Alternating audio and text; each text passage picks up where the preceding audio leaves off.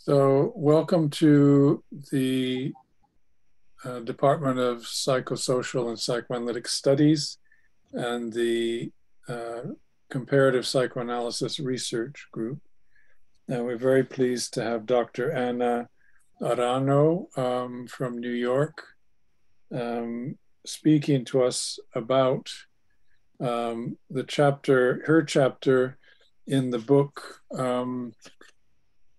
Psychoanalysis and the Mind-Body Problem, which was edited by Professor John Mills and recently won the Gravida Award for the best edited book.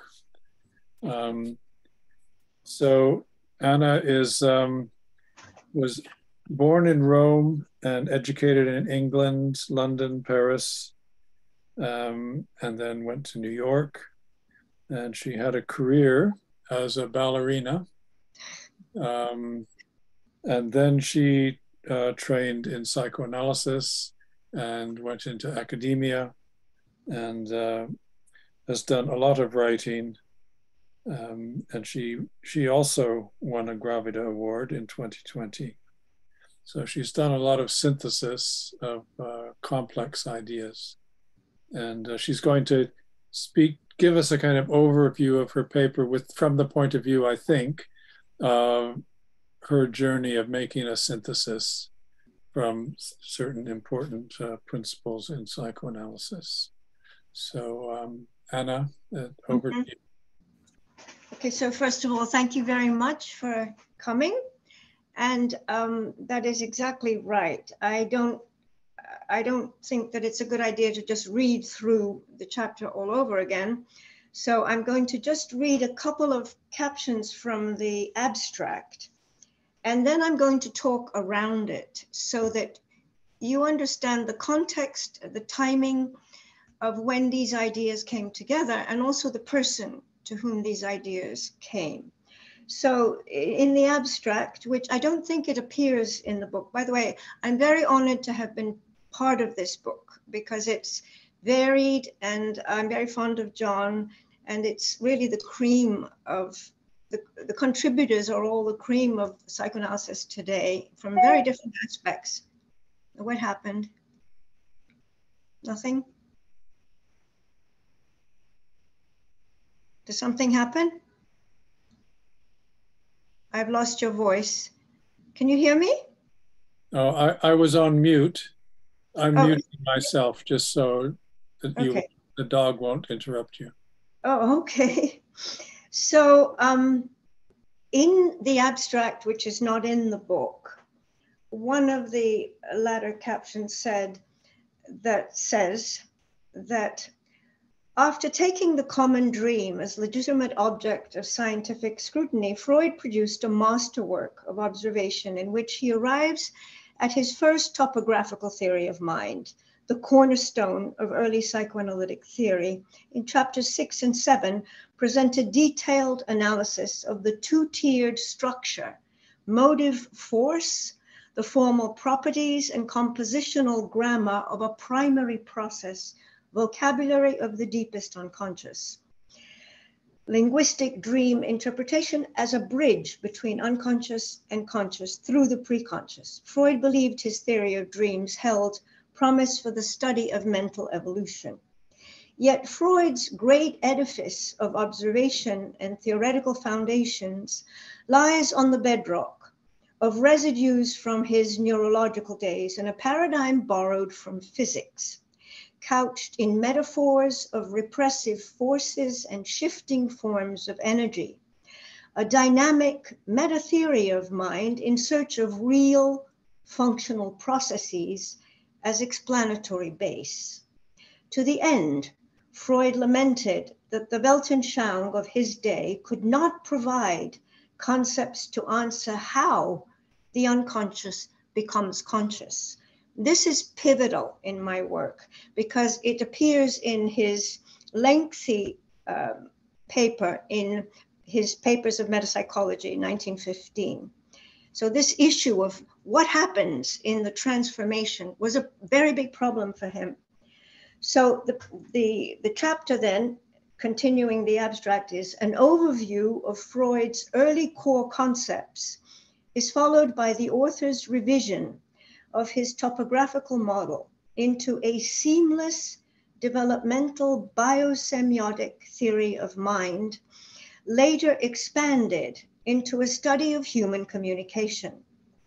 The epigenetic model of mind in interaction illustrates how language and dialogues retain deep roots at less differentiated interpersonal levels, regardless of how abstractly a semiotic system is used, generating bidirectional semantic fields.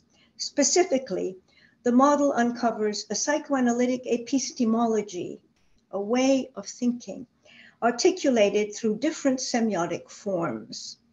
The model generates a shift towards an interpenetrative paradigm rooted in functional organizations governing experience, knowledge, and communication, illustrating the semiotic advantage that is unique to our species as paramount in our adaptation. Okay, so how did I even get to such a thing? Well, David has told me to tell you that having been a ballerina, I had the first half of my life was in my body, very aware of my biological base. And I had always been very interested in Freud and had gone through one analysis and then another with another in another school of thought.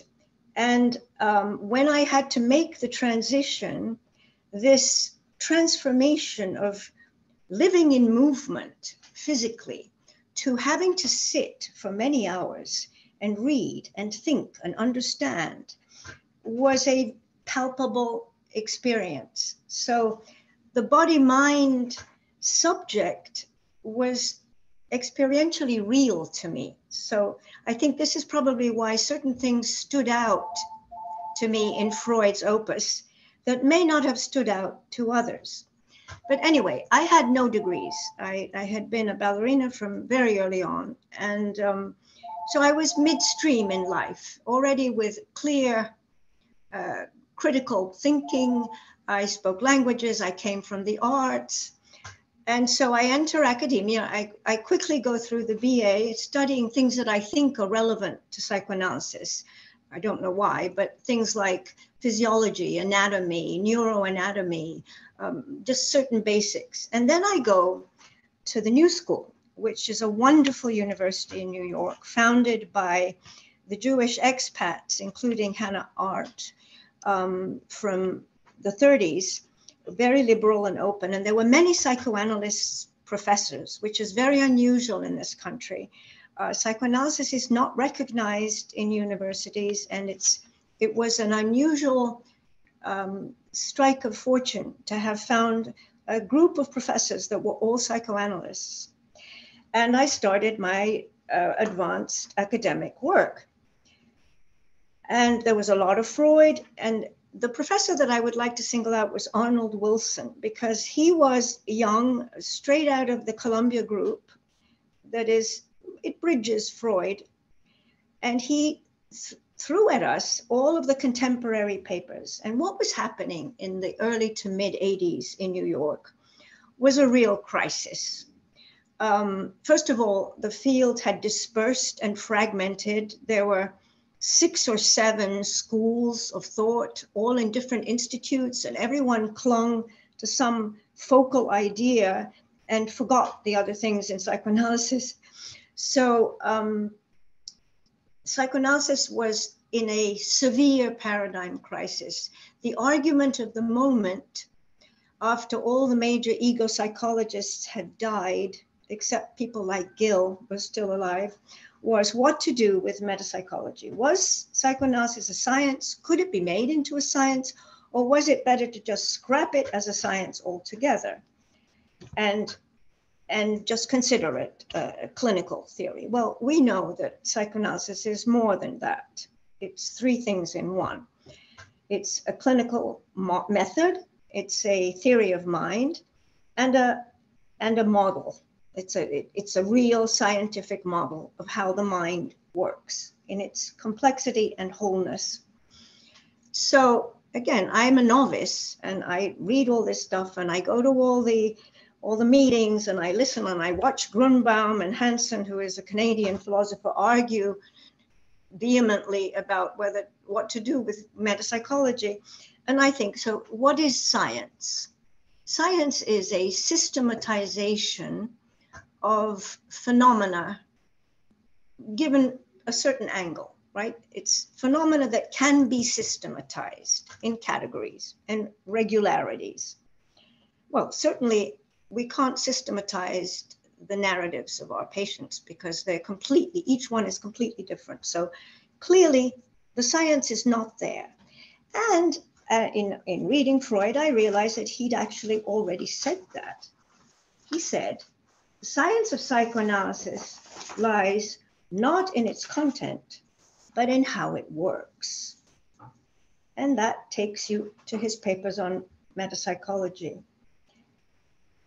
The complexity at that time when Freud was working of understanding how the unconscious is made conscious through talking, because that's our medium, talking.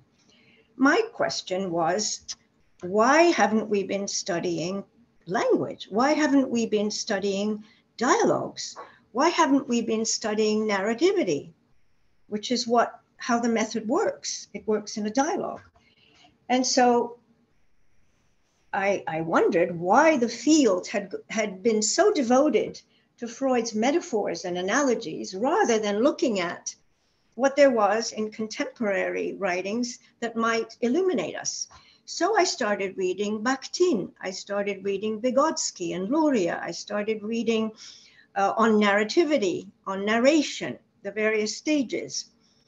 And I was again fortuitously lucky in having a marvelous professor, Robert Sapolsky, young guy from Harvard, for a summer course in behavioral biology.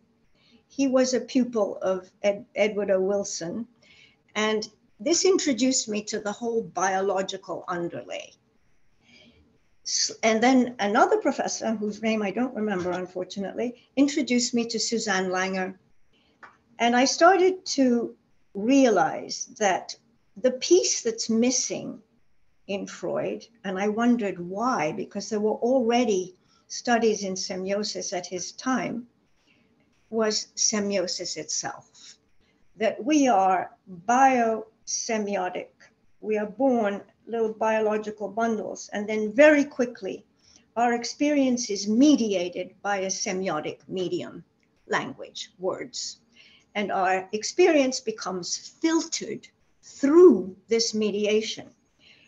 So it was not helpful to keep the original topographical theory in terms of systems that are moved by energy. Energy, by the way, was the worst imaginable. What those who were against metapsychology really claimed that energy was the disaster of Freud's metapsychology. And so replacing energy with organizations of semiotic planes in a revised model of mind that accorded with neuroscience of the day, this is still the mid-80s, late 80s now, and explained this transformation that occurs, seemed to me to be the way. So, you know, as you study, time comes and you have to do a dissertation. Well, I couldn't do math to save my life, and I couldn't do statistics. And I also was of the opinion that it was a big mistake to try to force empirical studies on a subject, the one I had chosen, symbolization. And I wanted to do a non-empirical thesis. And my university was not chartered for that, even though I wrote and I appealed, and they couldn't. So I had to go elsewhere to do my dissertation. And my dissertation was proposing a developmental paradigm for a new psychoanalytic general theory of mind, Freud's first general theory of mind, not the structural, that's later, and it's more clinical. This was general. And I I found a place where I could do it, another university, and I had to compile my own committee, and I chose people from very varied fields. I chose an anthropologist who had written from Harvard, but lived in New York, who had written several books disputing the fact that prehistoric baton markings, which are basically lines, are simply geometrical designs. What he had uncovered was that, quite the contrary, they were lunar markings, which indicated that our prehistoric ancient family members were already using signs and, in many cases, symbols. He was very much, he was a revolutionary, but he was demonstrating that the semiotic function was already there in prehistory. So I was very interested in that. I was interested in Bakhtin, who studies and writes about dialogue. I studied narrativity. I went to several conferences on narration, narrativity, and I developed this model. And I presented it for my dissertation. And at the dissertation defense was one of the members of the committee who said, well, we need to tell, International Universities Press was then the most prestigious psychoanalytic publisher. And they took me on and they said, make it into a book, not so much a dissertation, but a book. So this is the book. Here it is. Can you see it? It's a hefty book. It took me many years to write because I had to rewrite it. And it presents a revised model of mind, stages of symbolizational development.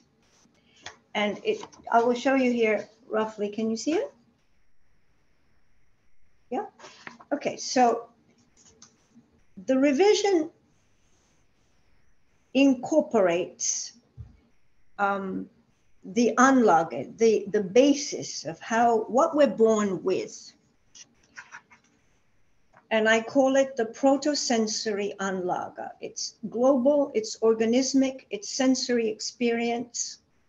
It's predisposed for psychosomatic schemata and affective intensity, so that we're born with 8 primary emotional expressions. Each of them has sounds and visual and even physical and physiological impact as well. That we read immediately. We read that and we react to this expressive underlay. So then the second level is Freud's thing presentation. It's enacted memory. It's what in our clinical work is acted out but not remembered. So it's already a little bit more formed. It has, I call it primal or archetypal signs and signals. If you think of the dream has a metaphorical structure, but each of the semiotic forms appears in a dream. The signals in the intensity of the emotion, which as it becomes represented through a dream, turns into signs and symbols. They're all there in the dream. So this second level is enacted. It's what we remember physically, but haven't yet brought to mind, not yet mediated into a semiotic form. The third one is the symbolic function itself, and that is single words and language. Once the infant or the toddler starts naming, the activity of representation, the semiotic mediation, accelerates because it has a generalized effect. You know, by calling, by knowing that the bottle is what you want and can call it or pronounce it in whatever you want, but know that that is an object that has a name, the configuration of the brain changes completely. The child begins to devour language. and use it to mediate their environment to get pretty much what they want. The fourth of these levels, of the 6 epigenetic levels, is primary symbolization. And here we've entered into what we call the secondary process. We're able to put things into words, but not yet aware of being conscious. So we can talk, we can say things, but it's not yet the full-fledged self-reflection of awareness that the observing ego brings in an analysis. So this is all language. And of course, for all of you who know development, I should also add that, yes, in my undergraduate, I studied lifespan development. So I studied a lot of child and infant development. And then at the New School, there was a research lab run by Margaret Mahler, whom I assume you're all familiar with. Margaret Mahler, she was the theoretical exponent of the separation individuation process, which starts at 18 months. And I was there for 2 years observing toddlers in these experimental situations where the mother would leave the room and we would study the reactions. So I was keenly aware also of what I believe to be the basic drives, of which attachment is a very, very powerful one. And I don't know why I bring it up now, but certainly in a good analysis, the issue of how someone attaches is fundamental because the transference occurs in the attachment. So it connects. So the fifth level of organization is called, I call it secondary symbolization. And it's the beginnings of being aware of not only what you're saying, but being really conscious of the ideas through language. It's a higher level of linguistic use. Language starts out as indexical. In other words, the object is given a name, but that is only an index. It's not yet a symbol. And then anyway, to just finish with the model, the sixth is called reification of the self. And this is what we do in psychoanalysis. We enter a process by which the analysts analyzing and probing and questioning and analyzing what is occurring and what occurred develops an observing ego, which is an artificial construct in the mind that people who have not been in analysis don't necessarily have, because it's very self-reflective and you become aware of being aware. And Freud made these distinctions. It was very important to keep that in mind, that everything that I am saying in a different form, a different language, he had already noticed but couldn't explain, basically, couldn't explain. So I like to make diagrams like this because then I have an image of what I'm thinking and then I can fill it out. Of course, tied to all of these stages is memory and the different forms of memory that are applied in our work, in our clinical work. So I would say that the first book, other than dealing with the paradigm conflict of the moment and trying to bring together all these fragmented schools, which now have only multiplied. If there were 7 then, now there are 12. Each one clinging to one aspect of psychoanalysis. I was trying to find what is the foundational model of mind? Can't we just use that? And it answered a lot of questions. It proved to be very generative and at the core of many of the papers I wrote later on very different subjects. So to go back a little bit, let me see. So I'm just trying to think, having given an overview how I can enter into more of the discussion, or perhaps if there's anyone who has a question, that would be wonderful too. So going through the first part of this paper, now maybe what I would actually like to do is, I would like to say that if you're really interested in understanding all of the details that went into this revised model of mind, it would be worth buying the book, because I can't possibly recapitulate or even find all the details that I include in that first book to present the argument that my model is basically Freud's model, but it adopts a contemporary language of functional processes, real functional processes, not metaphors from physics. The idea of masses being shifted by forms of energy, moving, explaining the transformation from unconscious to conscious, cathexis, whatever that is. These are organizations of experience that become mediated by language in dialogue at different levels. So I could actually go into, I could go into this. So the essence of Freud's topographical model is in chapters 6 and 7 of his interpretation of dreams.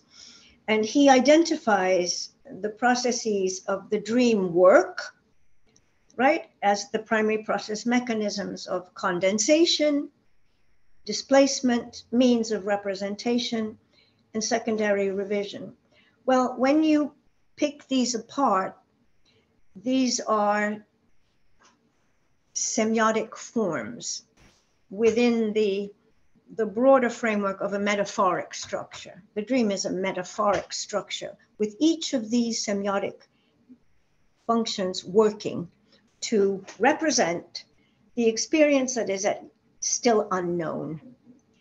So the transition in the interpretation is that in our dialogue, we work around the associations. So we pull together the fragments of memory that belong to each of the dream elements, so that the element, which is pictographic and pictorial and index, acquires the deeper meaning that the subject of the dream, the dreamer, doesn't even know yet. So the dream is advanced, it's ahead of the dreamer.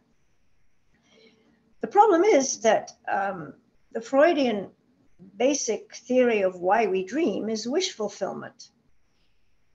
But when you couch it in semiotic mediating terms, you find that this is simply how the mind works.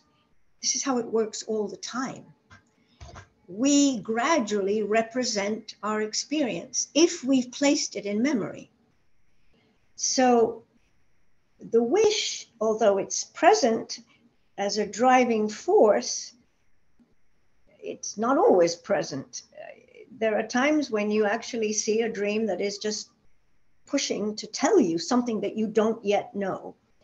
Okay, so I use the dream a lot. I am very much an adherent of Freudian dream analysis.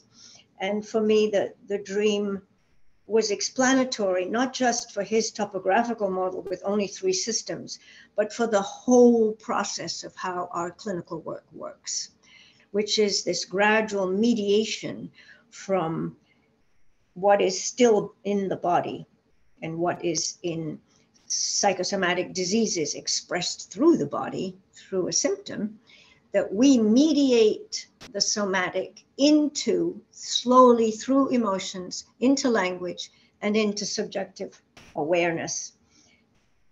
Okay, so now we'll move to, this took a lot of integration. And I'm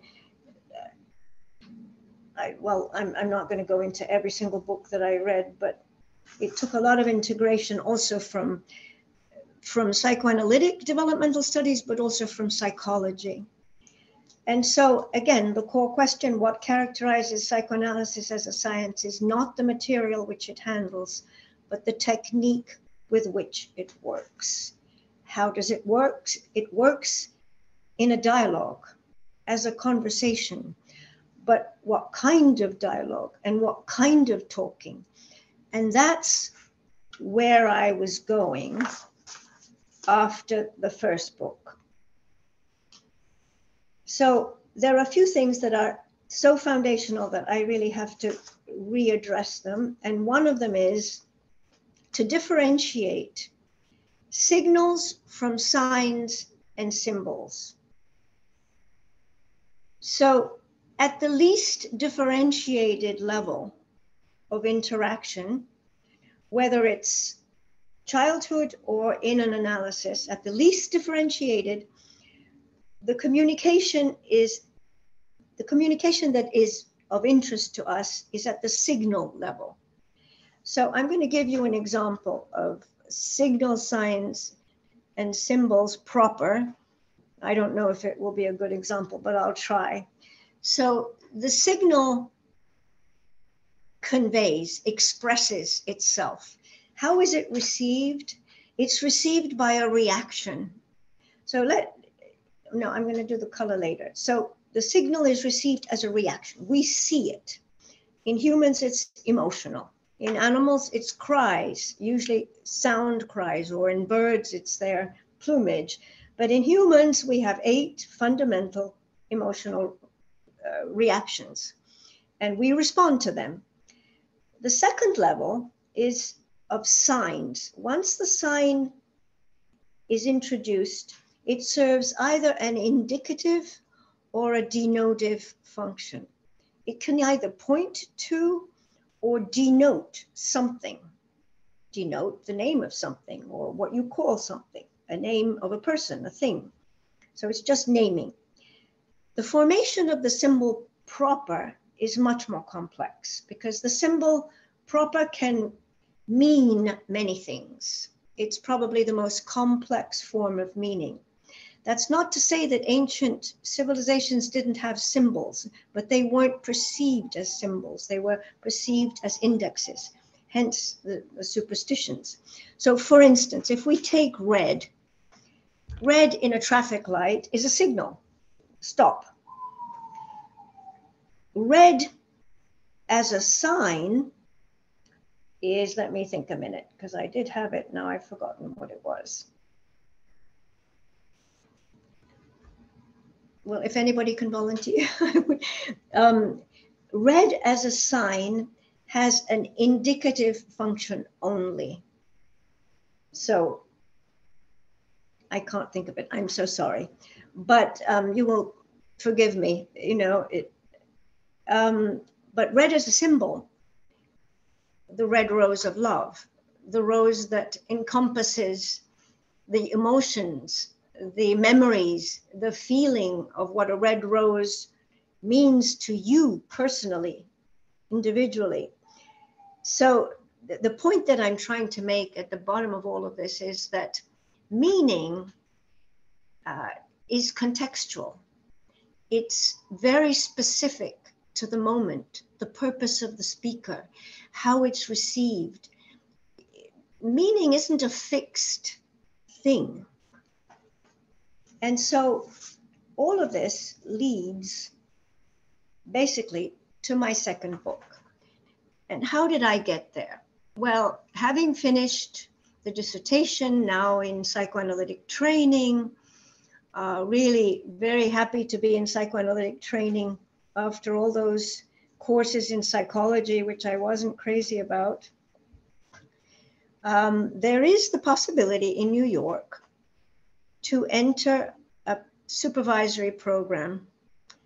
I had probably been already doing clinical work for a couple of years at the Institute, and the graduate program in psychoanalysis supervision was very, very prestigious and very hard to get into. But I thought, okay, so I'll try. This will be the last leg of training, not expecting actually to get into it. But I did. And so it's a 2-year program, and it opens up a whole voluminous amount of new literature, extremely interesting, with phenomena I was not that familiar with, like the parallel process. And this particular institute had a wonderful observational lab. And once a week, we all, in addition to the courses, papers and readings, we had once a week, we observed a novice supervisor supervising their patient. So we have novice supervisors watching a novice supervisor working with their patient, right? And our professors are sitting with us.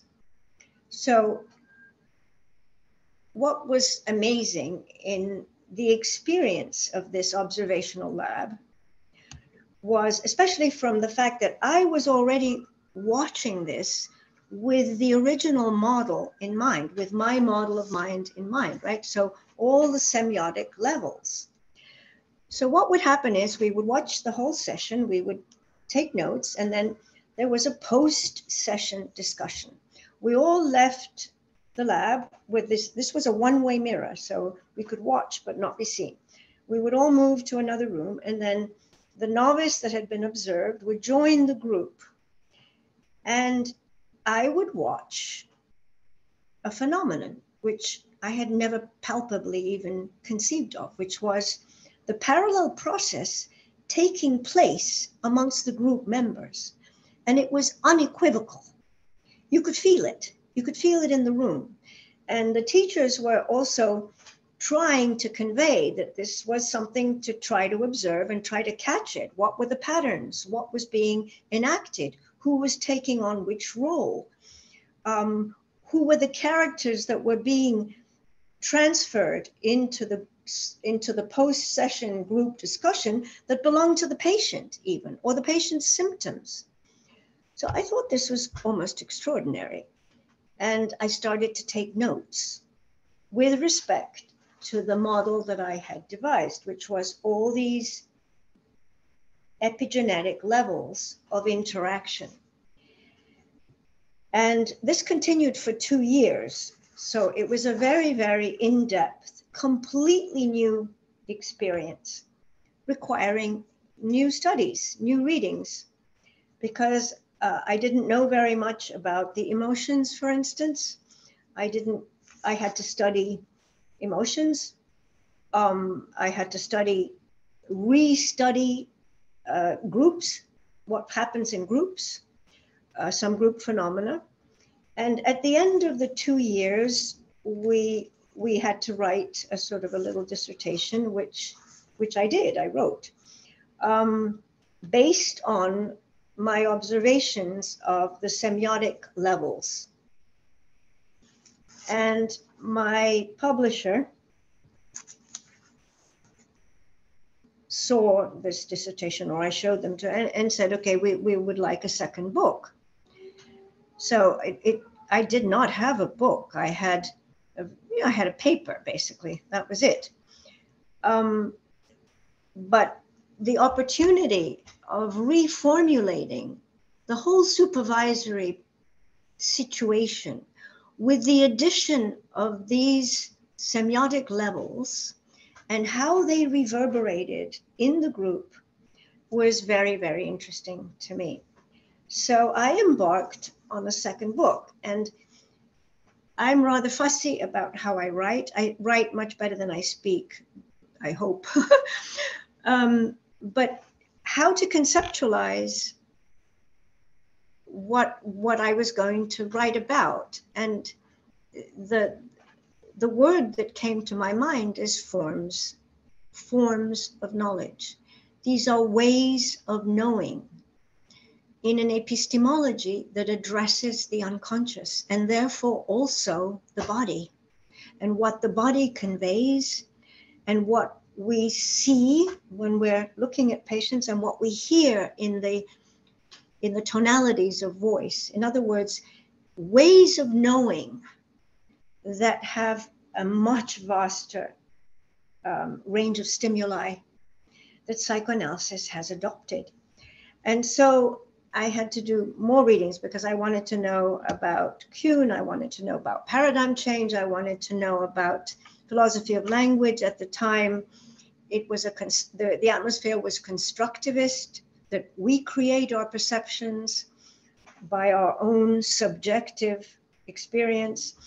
And so the second book takes on other aspects of what the first book wasn't really knowledge about, and is more complex.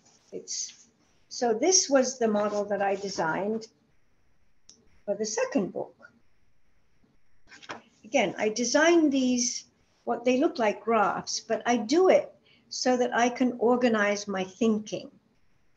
And this second one has memory. It has types of reference along an epigenetic model of memory that starts by replication, only later becomes denotive, and then is narratized, and then is worked through.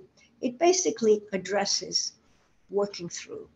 What is working through in our clinical process? Working through is it's a biological process, a neurobiological process, as Geddo wrote, that works through emotions that are attached to memories, reconnects them, and then mediates them with language that indicates that we are aware that we are creating a new narrative that is not as charged emotionally as the unconscious one was. So it's a new narrative. So obviously I had to put narration and narratization. Well, when you study narrative with people who studied narrative, you know that there are different kinds of narrative, that actually even in our history, we've gone through ways of recording history along a developmental scale. You know, before it was just a sort of a lists, then they turned into chronological lists, then they became somewhat historiographic, and then they gradually evolved into heroic and other types of narrative. But the concept of narration in a sequence was slow to come to humanity.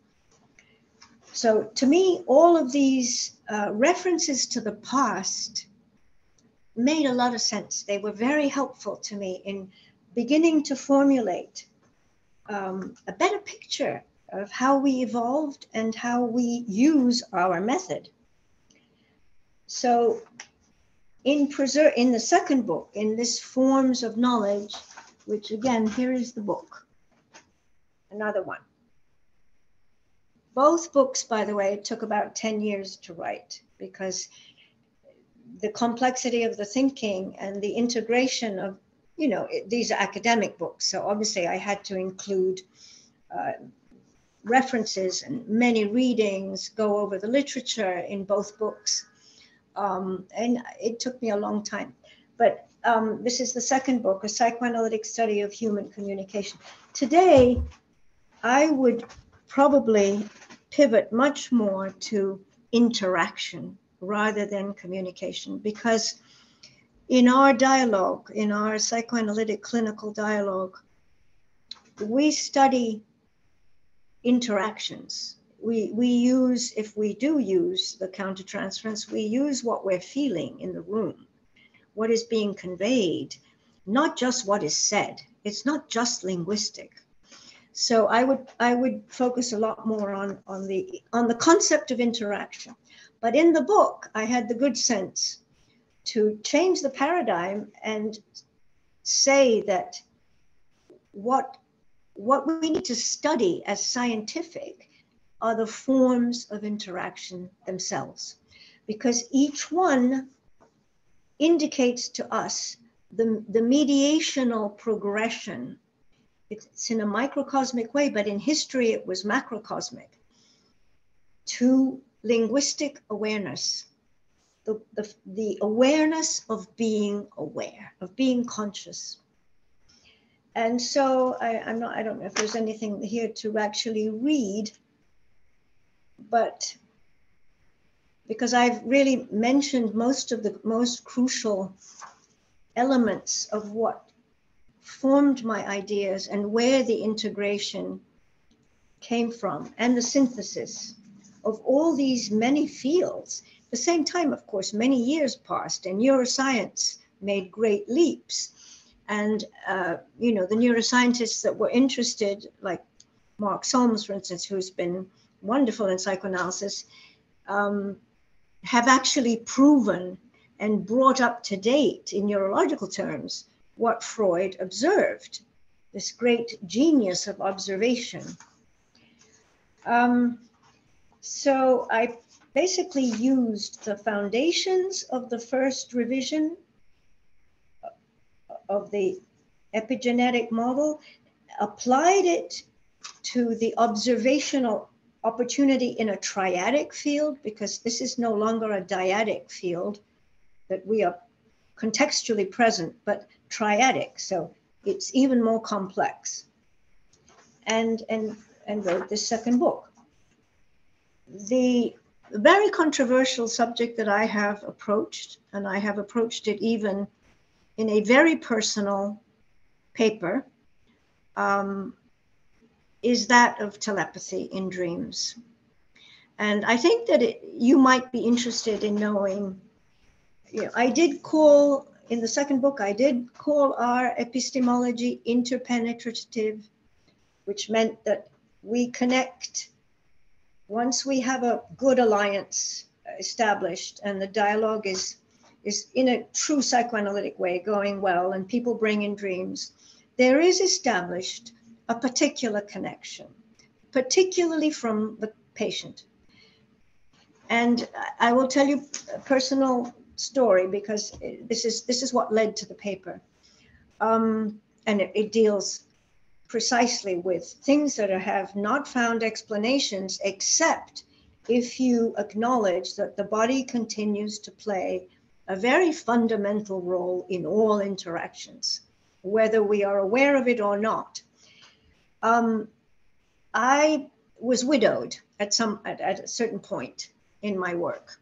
However, nobody knew the name of the husband or even where I lived, because I worked from an institute and my office was in an institute. So husband died very suddenly, unexpectedly, and I continued to work throughout. However, during the subsequent weeks, a little bit overlapping the last days of illness and the death, my patients, I would say maybe a third of them, started coming in with unbelievable dreams. Dreams that had elements so telepathic that you couldn't miss it. So I wrote them down. What could I do? One female patient came in tears, talking about the death of her father. Her father was alive, he was fine. But anyway, so I wrote all these things down, and a few years later, I wrote a paper called Morphic Echoes, which was actually subsidized and supported by a group in New Jersey, Princeton, a Princeton group that studies these phenomena. And in my second book, I called this level morphological, because what happened, and I believe this is what is picked up, is a pattern with a particular detail, like a color or just a pattern, a form of some kind, because this is how the dreams were. And they're tied to the subjects, the dreamers' personal emotions. But I collected enough dreams that I wrote this paper. And so the first level, the first three levels before the linguistic are called morphic sentience, that the form of knowledge we have at that level is patterns, just patterns of experience that connect to our emotions or colors or something that's pretty much dreamlike. Above the level of linguistics and denotive, and in other words, the preconscious level, I called it lexical sentience, which means that everything we talk about is formulated through the mediation of language, and language are denoted. Words are denotive. They denote something that we can both agree on means that. A plant, we both agree, is a plant. So above the level of this morphic level is lexical sentience. And of course, in psychoanalysis, we go way above that. We reflect on that level and then become aware. So that really is the essence of the two books that I have preceded and very much abbreviated. The books are 400 pages each. So it's this is a very condensed précis of the essence of the two and how they came about. So I do hope you have some questions, because I much prefer a round table where we can all chat. Is there anyone who would like to ask me something? Thank you for a great dance. Thank you. What a lovely thing to say. That is so lovely. Thank you. I'm sure people will have a lot to say and ask you about.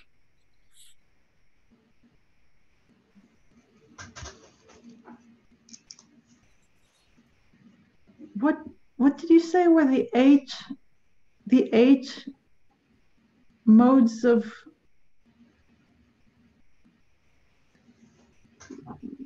the age of what? No, eight. I don't understand, sorry. You said something about eight. Oh, the emotional expressions. Yeah. Basic emotional expressions. Oh, I wish I could find the page. They are people who study emotions. There's a whole volume, there's a huge literature on the emotions. They establish that there are 8 basic emotional expressions that we're born with. They're phylogenetic. Okay. They're phylogenetically programmed, and they run from fear, anger, disgust, rage, amusement. They're very nuanced. It's interesting, because I'm glad you brought that up, because in the second book, where I have studied them, they're fresh. This is not fresh on my mind anymore. This is old stuff, I differentiated the 8 emotions that we are born with as phylogenetically given. I differentiate that from emotions, because in certain cultures, very quickly, the emotion takes on the cultural form, right? So for instance, in India, I think this means yes. Well, in Italy, it means not so sure, or if you do this, in most cultures, it's no, but not in every culture. So very quickly, the emotions take on a cultural veneer, and also the child learns to mediate them according to the family structure. If the family doesn't allow emotions, you'll see children swallowing their tears very quickly. So I believe in differentiating emotions from affects. Affects are the basic phylogenetic givens.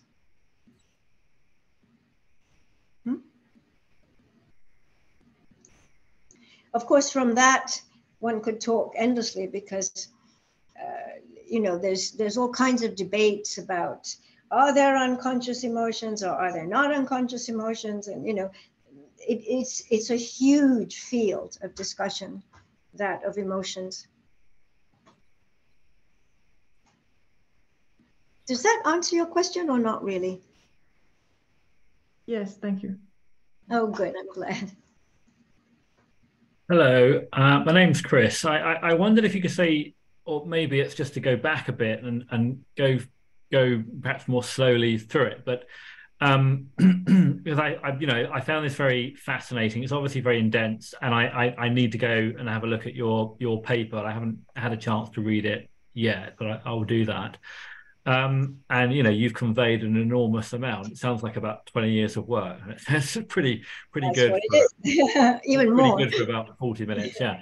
But the interdisciplinary nature of Freud's work is which I think you're absolutely right about, and in a way you're kind of replicating it. His desire to show that his ideas were not only true from a single perspective, but a whole range, and he was extraordinarily well read in the sciences of his age, and made a good study of linguistics and so on and so forth. But so that I sort of really appreciate, and obviously he had a quite deterministic sense about sort of causality of these things, and that is shifting. But there's still something about Freud's idea to understand the mechanism, what actually motivates at the physical level what's happening, which I can't help but still find quite captivating, because we haven't done it yet. Nobody really actually has answered that question. We sort of bystep it a bit, Well, which mechanism are you speaking about specifically? Well, his sense about how were you talking about mental energy and force and those metaphors that he used, and that his work is grounded in physics, which it is, and perhaps in sexuality, which seemed to him a good possible solution to what this force was in terms of the physics of it. That's the bit that I still find myself somewhat intrigued by, because it hasn't been solved. It's just sort of seen as what has to be solved?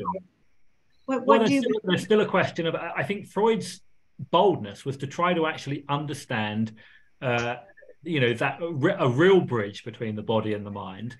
Yeah, that's right. And that's exactly, yeah. And it seems as though that hasn't quite been solved. Now, I suppose my question for you was about how you made the links, because you started out very nicely talking about your career as a dancer and thinking about dance and the body. I didn't quite get the way that you bridged the physicality, and the mental structures. So that the bit about the link to the body.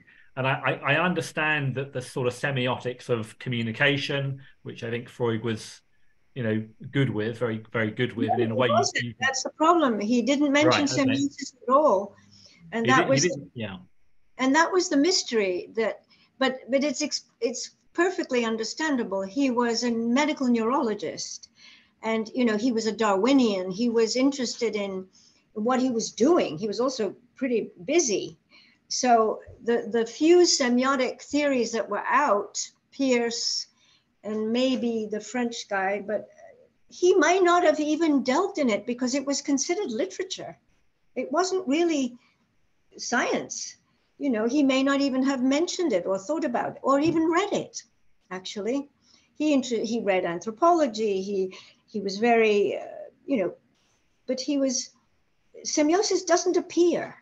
And that's the problem. That's the key to what I tried to do. Semiosis begins from when you're born, where the parents coo over a cradle and point out the mobile and start to focus your perception in a particular way with a particular sound to it. Already the dynamic schematization that takes place in the mediation of experience. The infant is in a global confusion, right? The senses are not organized. They're not even differentiated. So the mediation starts right away, and it's always culturally and familiarly determined by the semiotic medium that is used. That's culture. That's how the environment educates and cultivates the wild little animal. And another thing I studied that I didn't even mention was the wild children, the children that were found in forests, that had missed out on language, because language has a very small window of opportunity. And once it's gone, you basically have tremendous trouble learning in language. So they're wild. They're wild. They shriek. They want to be free. That is the mediation in the brain. the issue, the most interesting thing to me is that with all of the advances in neuroscience, I don't think they'll ever find semiosis in the brain because it's everywhere. It's everywhere. It's at every level. And it starts in the body, quite literally. But we're not aware of that because we use our voice, our tongue and our voice. That's the mediation that we have with the other. But, you know, I mean, children, if you look at a child, even for 10 minutes, their body tells you everything about what they're feeling. You can't mistake it, right? So the mediation occurs through the body into language very gradually. And our dialogue, the clinical dialogue, is extremely specialized. It's a special way of talking and interpreting.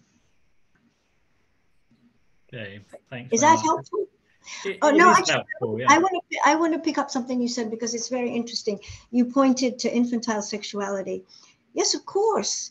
He starts with the wonderful metaphors that he uses for the body, mouth, anus, you know, and remember, Piaget hadn't even come into the picture yet.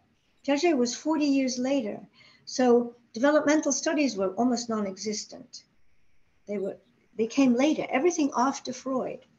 So there's a lot to integrate into his foundational observations. Does that help? Yeah, you got me there. You managed to sneak in the answer to the first question just in the last couple of seconds. Well, because it's very interesting because, you know, Freud's drives, I mean, it's the basis. Yeah, I think that's right. It might be quite interesting what might happen now, which might be that people begin to recognize that the brain doesn't need to be the center of the study. In fact, you can begin to revise the whole thing by saying that the brain isn't centered in the head, as it were, that actually the body and the brain are completely integrated. Well, exactly. Studies of the whole mechanism. That's right, exactly. The embodied, a study of the embodied human. You know, this is in the air. Yeah. Mm-hmm. Especially now that, well, I've just written a big paper on algorithms. That was a whole new thing to alert people on the danger of becoming addicted to computers and what the algorithm makes you do in language, because it's completely disembodied. The algorithm can only do what you've put into it. Well, we won't go into algorithms now. That's very far, but it is our modern world.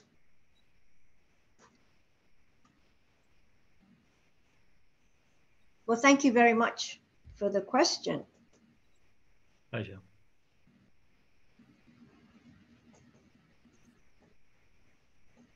I guess I'd like to dive into what you were mentioning about the wild child and a little bit of what you've been discussing now. I had, for me, it was kind of an eye-opener. I was speaking with a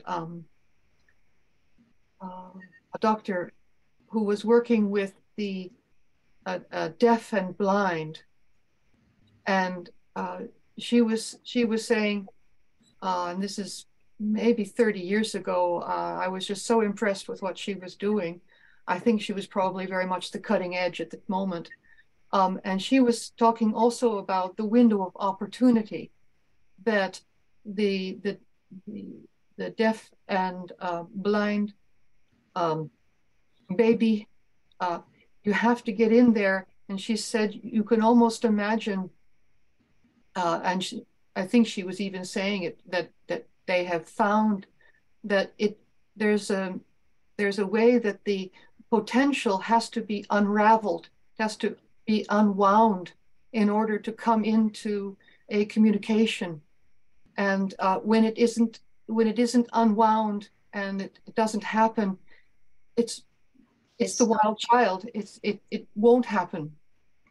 So I found that very interesting what you were saying and corroborating what.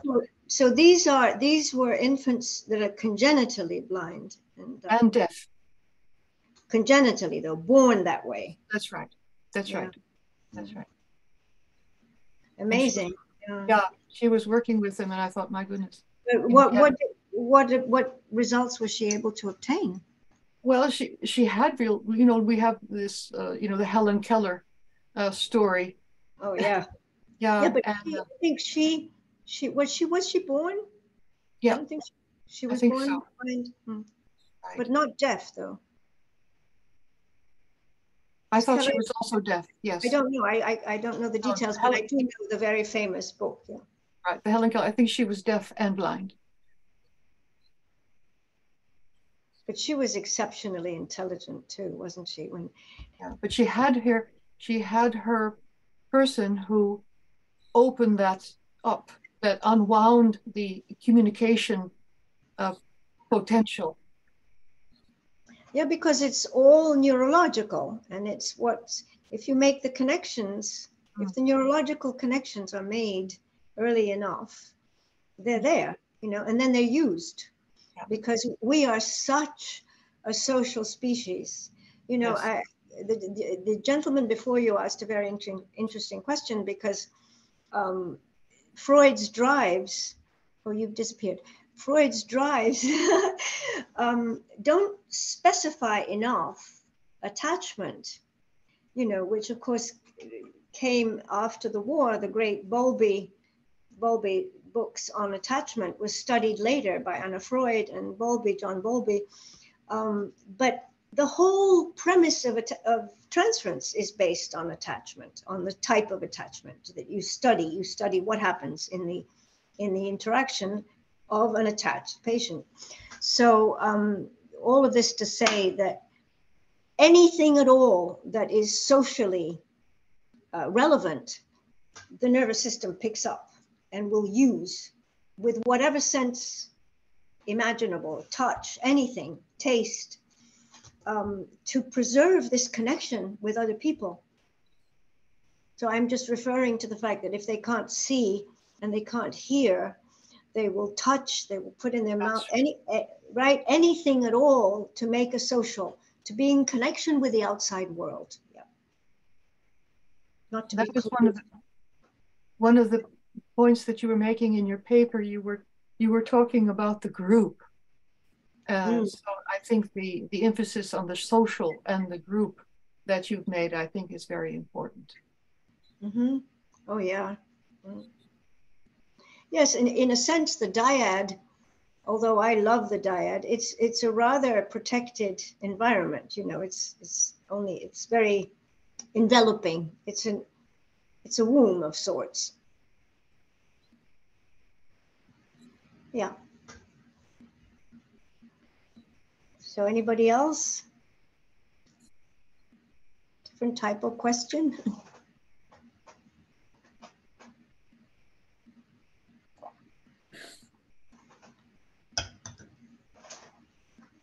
I suppose one thing that struck me reading your paper and listening to you is how is the drive for continuity.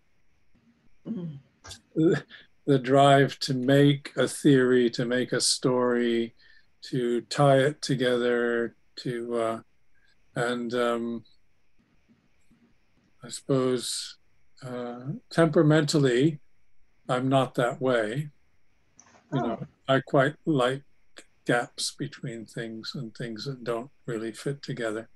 And but there, people generally seem to have a deep impulse to create a continuity in the story. And I don't know whether that urge for continuity fits into what you're describing. I mean, is this urge to narrative or urge to link things up, or where you would place this kind of urge for continuity? You mean in me personally or as a topic? Well, either or both, or I mean, it does seem to be a lot of therapists are very preoccupied with how to, have a developmental continuity or That's so interesting. a continuity of the therapy or whatever, and they get very nervous if they feel they can't find it or That's Or very, very, very interesting. or Very, they might like be on attack the patient by saying that this is an attack on linking, you know, because well, go ahead. I find that such an interesting question. Personally, it's on the button. You're right on the button. The impetus for me is to try to understand something. And since Freud, all over his writings, says that this has to be revised, it has to be modernized, this is incomplete. We reach a point and then we stop because we can't go on. We don't have an explanatory model. For me, it became, okay, so let's try to do that. Let's try to understand it better with modern information. Continuity between my passion for Freud, it was a real passion, and my personal life, which I was severed from everything that I adored in Europe. I was educated in England, but I'm Italian. And then I was put on a ship to come to America. And I was underage. I was a minor, so I didn't really want to. And once here, I said, well, nobody's going to send me anywhere else. And so I have an incredible urge to not only understand, but to link everything and keep it all together.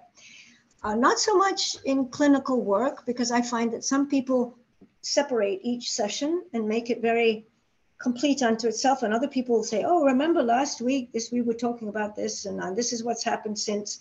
Oh, I let them be. But the desire to make sense of something, I think, requires a connection to something before, in a way. Because even the dialogue, it builds on itself. You don't forget what someone said or did. It sort of builds and evolves. And, we have a process. Yes, a process is continuous. As I see it, it's fragmented. It also, in the second book, another thing I did was study rituals. I a great passion for rituals, primitive rituals. There's a great, I think he's British, I'm not sure, his name is Turner. Yeah. Victor. Victor, that's right. You're familiar with him, and he delineates the phases of a ritual. Well, ours is a dialogical ritual. We have a beginning, then we have the liminal phase when there is, the defenses are broken down. There's a solid alliance, there's a liminal phase, and then there's the reconstruction and integration of a new story, the narrative of the conscious patient. And so, but I think the gentleman before, the importance of interdisciplinarity in our field. I mean, we're studying the mind, it's unending. There's no limit to the subjects and to what we can learn about it. So I think that's an extremely interesting subject in and of itself, the need to connect everything and keep it all tied. Yeah, very interesting. For me, these two books that are preceded in the chapter, the continuity was, okay, so this is my study. This is my, in ballet, you train for 15 years. 15 years of training. You have to start as pretty much a toddler. Otherwise, you can't do ballet. So these are my years of study. And then I subsume them into a book because it keeps it all synthesized and integrated. And now I've gone on to other things. And as I said, now I'm onto the algorithm, if you can imagine that.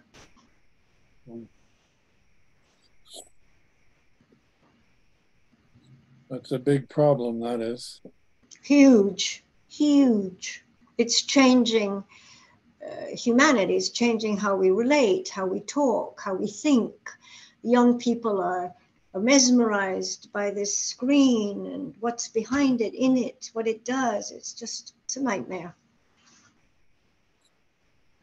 Yeah, it's another world.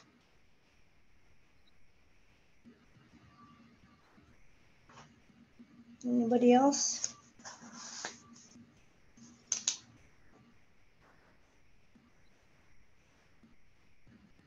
So I'd just come back to continuity, since that's a bit of a preoccupation of mine. that you know, Deleuze and Guattari, the philosophers, French philosophers, they say that, you know, time is not a continuity. That we think of time as something that is sort of seamless and unending, and we place things in That's right. this endless thing. But they say that that's actually not how time is. And they have an idea of like 3 different kinds of time. And each of these kinds of time is a different experience, a different form, a different structure. But also, what's interesting to me is there's a kind of gap between these different, if you like, realms of time. So you can be in one and then suddenly you're in another. So that to me clinically makes a lot of sense, because you can be talking with somebody and they'll say, nothing's happening, you know, we've been talking now for 2 years, nothing's happening. And then suddenly they come in and they've had a dream and they're in a totally different place, right? So I would call that a different kind of time. But you can't actually map out how they got from this time to this time. It just sort of happened. And to me, that's a bit like Bion, where Bion says, when change happens, you don't know how it happened, right? That suddenly there it is. Absolutely.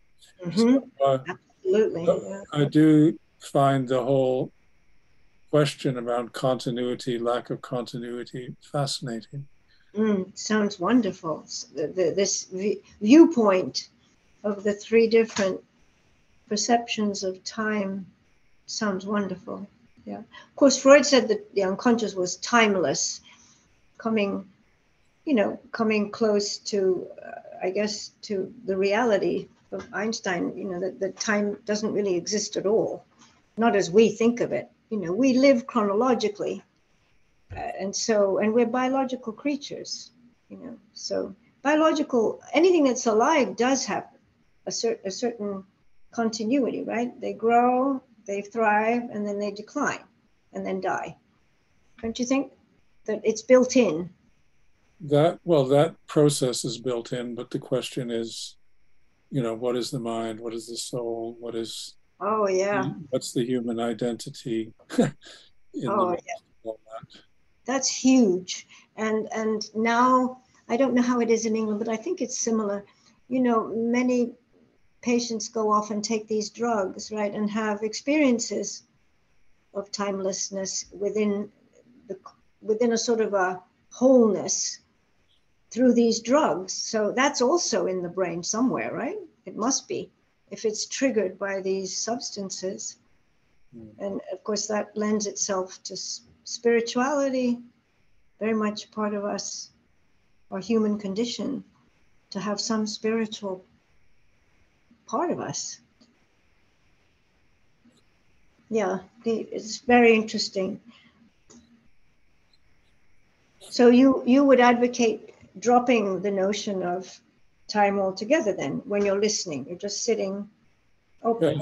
Yes, I'm a big Bion fan, you know, without memory and desire. So.